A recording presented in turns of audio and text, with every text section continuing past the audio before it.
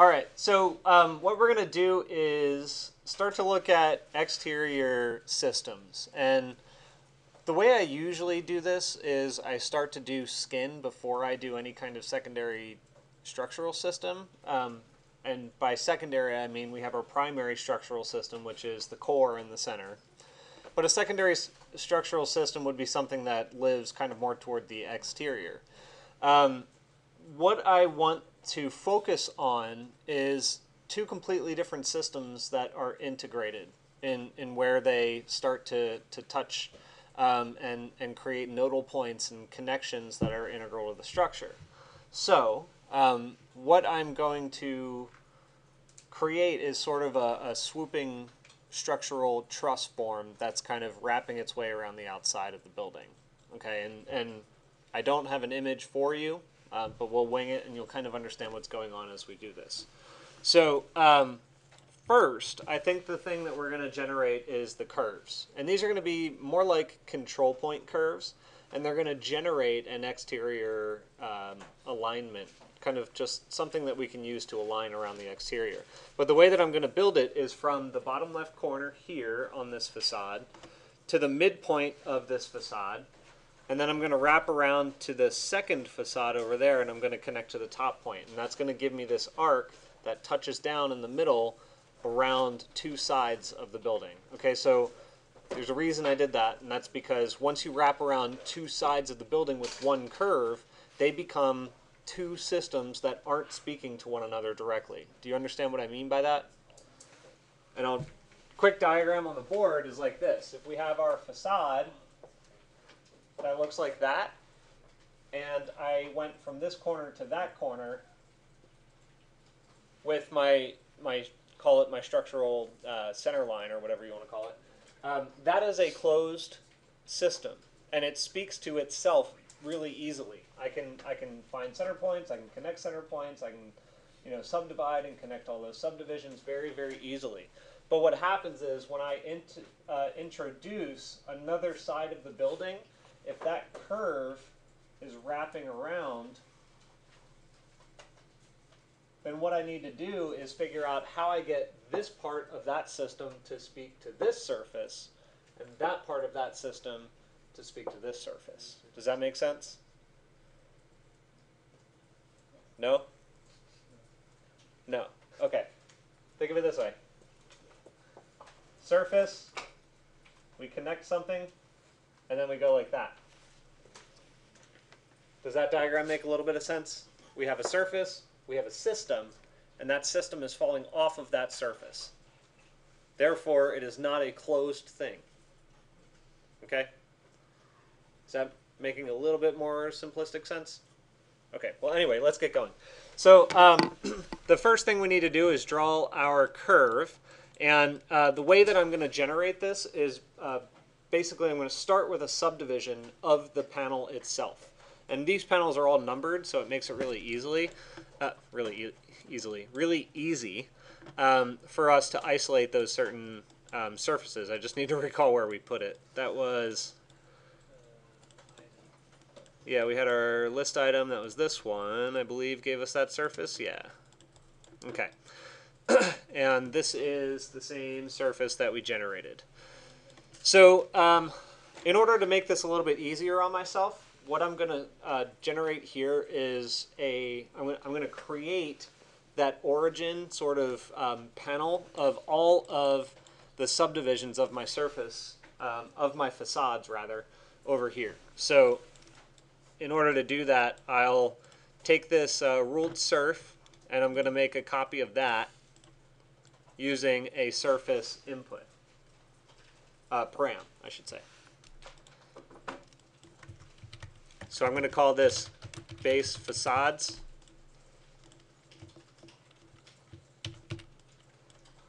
And then you can do that wireless connection thing if you choose. You don't have to. What does that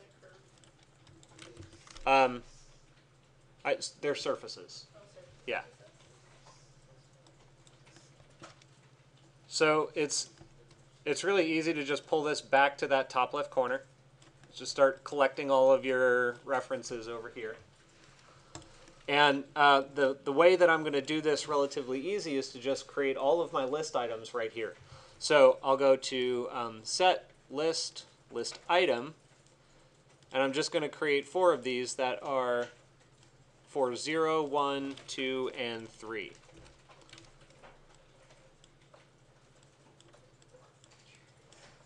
That's 0, 1, 2, and 3.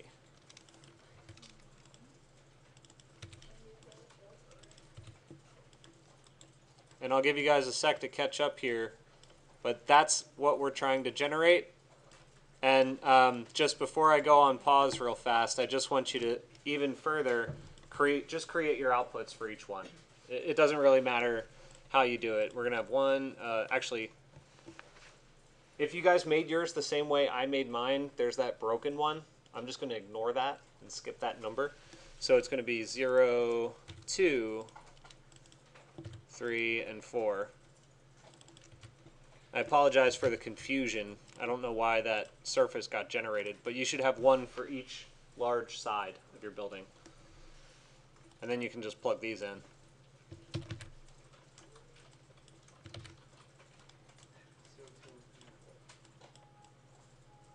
Okay, just name them appropriately. I don't really care what naming system you use, so I'm going to call this one base facade 1. And then I'll follow, but I'll give you a sec to catch up, guys, and I'm going to complete this offline here.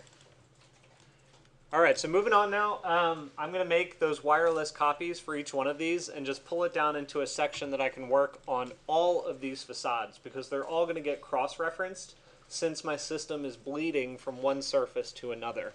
So I'll copy all 4 of these, and then just replace these connections and make them wireless.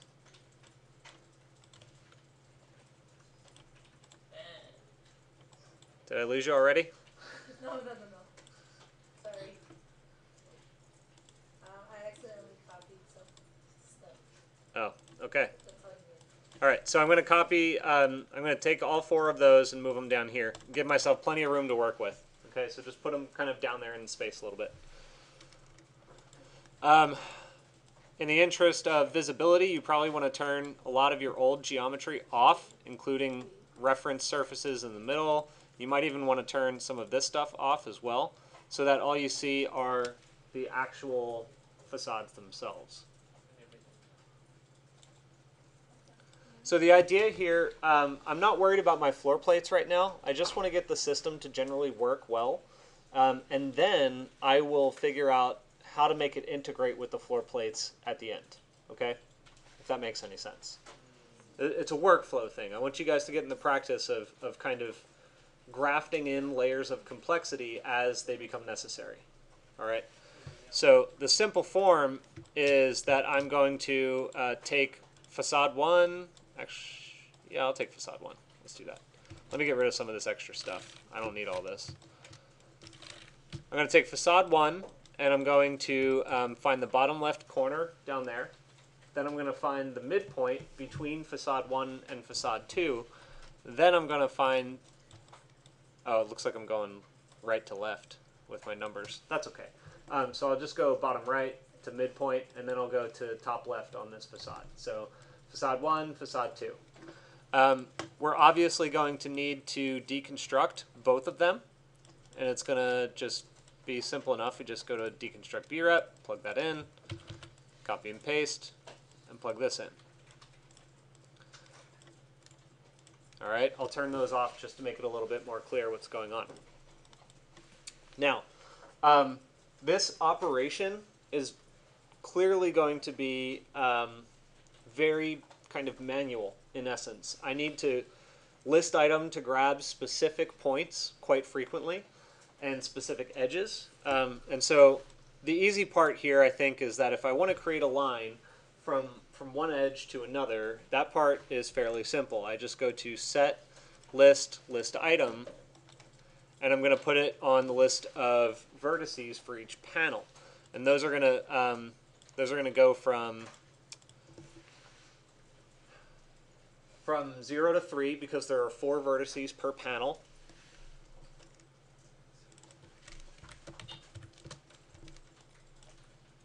And then I just need to be careful to pick the correct one. So I slide my slider here across to the right. That's the top right. That's not the one I want. There's the bottom right. Okay, that is the one I want. So for me, it's index item 2. For you, it might be a different number, depending on how you built your surfaces. But now you guys are used to that fact, right? That your outcome might be slightly different in terms of selecting index items? No response to me means yes. Okay. Okay, so similarly, you just copy that system, move it down. You can grab your vertices from the other system. And this time we want to grab the top left. I'm just showing you this as an example here first. But 0 is in the top left, right? And so the idea is if we want to connect from one system, and by system I mean facade, to another, I just need to reference these two systems like this. I can create a line from this item to that item, and that creates a line between the two facades, right? But the problem is that doesn't really, that's inside the building because you're going from opposite corner to opposite corner. We want this system to be outside the building. So the next step for me is I need to find a midpoint on this edge, and I'm going to wrap an interpolate curve around the outside. And that's going to create this bow, this sort of bowing arc around my building. You guys understanding the concept a little bit by now? Anyway, so the way we do it is you can pick either edge. Doesn't really matter which one. Let me move that up a little bit. Get rid of that. Doesn't matter if you pick the inside edge of this face or the outside edge of that face. You just need to pick one of them and grab the appropriate edge. So it's another copy and paste of this, except you want to swap out edges for vertices. Right? So now we're picking individual edges, not points. And you can slide that slider back and forth until you find that one in the middle. Okay, it's hard to tell, but there's a green line there. You guys see that?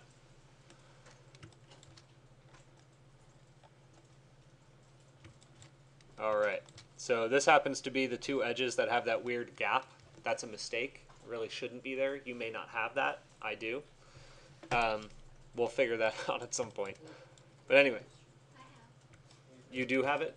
Yeah. I mean, if you did everything exactly the same way I did, you will probably have that. I don't know where it came from. But anyway, so we have this edge. We just need to find the middle of that edge and then do an arc from this point to the midpoint of that edge to this point. You guys understand that, right?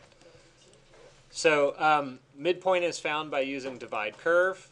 I'm going to divide this curve and divide it by 2 segments. Okay, that gives us a midpoint. But the problem is I need to grab just that point. Otherwise, it's going to create 3 arcs, which might look cool, but it's not what we want to do. See, 3 points. So I'll just borrow this list item and plug it in here. Okay, so we have a lot of sliders here going on, and you might want to reorient things to make it clean. But anyway, this is going to be index item 1 to grab that midpoint. Okay, so here's what we're doing. I am mapping an interpolate curve under the curve menu, under the spline panel. I'm using this one, interpolate, not a NURBS curve. You want interpolate curve. And you're going to go, and the difference here, I think, for interpolate curve is you have to actually create a flattened list for it to read. Theoretically, you could plug in the first one here, and then that one, and then that one. Oh wait, interpolation points.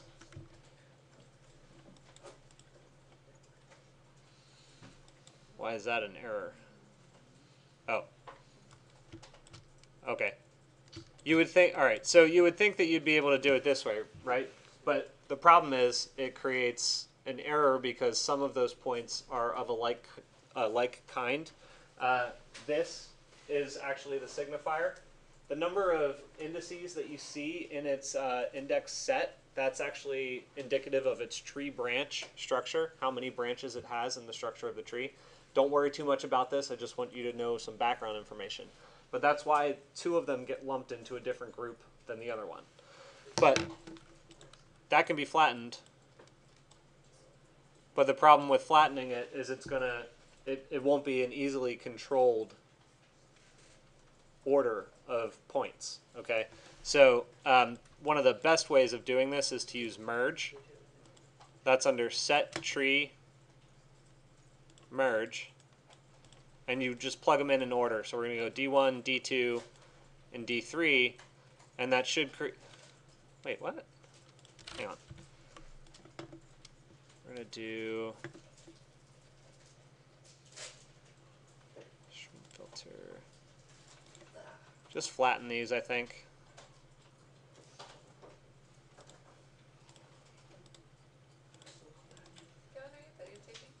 Yes, I am. I just got hung up on this. So I'm starting to forget why this won't merge properly. There we go. I flattened them. Okay, so here's the difference.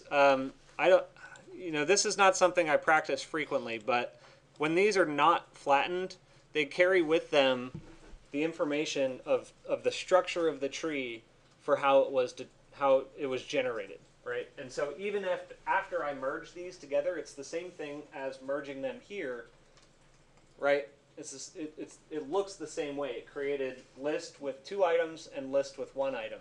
That's because they identify differently. But if I flatten all 3 of these lists before they go in, that information goes away and it becomes one solid straight list in the order that I put it in. Okay, so now that should generate the proper arc around my building. You guys see that? It seems like a lot of work for a very simple thing, doesn't it? Yeah. Yeah. I have one question. Are you gonna show us Show you yeah, what? show us what you did, go over, but recap? where you connected, all that. Okay, I'll recap what happened. Okay, it seems like a lot of work for a simple thing, but it's really not, because this whole thing can just be plugged in to relationships from one system to the next, and then we have an arc wrapping around our entire building. But anyway, what we did was we took the surface of one facade and the surface of the adjacent facade, and we deconstructed them to grab individual points. Okay, we grabbed the point in the bottom right corner. That's this guy, right? And then we grabbed the point in the top left corner on the other adjacent facade. That's this one. Okay, so the reason it looks so complicated is because we're blending 2 different systems. And by systems, I mean facades. Okay, the reason I call it a system is because a facade generally has a boundary within which it's easy to operate. When you start blending the 2 together, it's not so easy anymore. Anyway, so so we took that, and this little section right here was just something that we created in order to get a midpoint. That's all this serves to get, is the midpoint of the edge that exists between the 2 facades. Make sense so far? Okay. So think of this way, right? We have point 1, point 2, and then the midpoint between them. Got that? And then it's really easy. All we did was take that, merge it into one list, so that we can do an interpolate curve with it. I have a question. Yes? If you flatten the 3 points, do you have to flatten it and then curve? This one? Yeah. No. This is not necessary. I just didn't take it off. Okay, so I'm going to give you guys a little bit to catch up here, and then we'll continue on.